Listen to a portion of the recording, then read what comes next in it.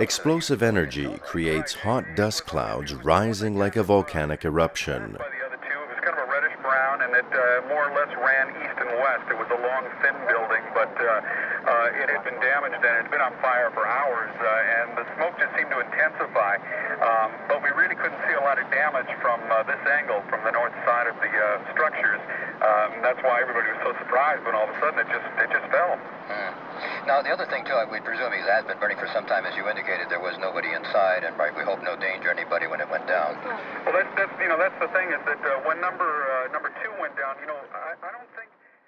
The U.S. Geological Survey website provides us with a definition of a pyroclastic flow as a ground-hugging avalanche of hot gas and debris. Huge buildings that have been here so long would actually just fall, and that's what happened. They just crumbled. The rising gas chimney is clearly visible in this photo of the North Tower implosion with pyroclastic flows between buildings.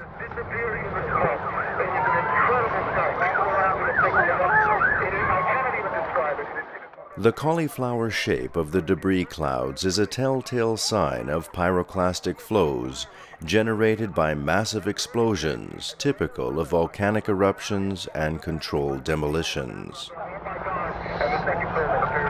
Yes, you're absolutely right, Ben. That is the second building that has gone down. It came out like a plume of smoke, like a banana unpeeling, plumes of smoke coming out, and then absolutely nothing. And now where there were two huge buildings, two huge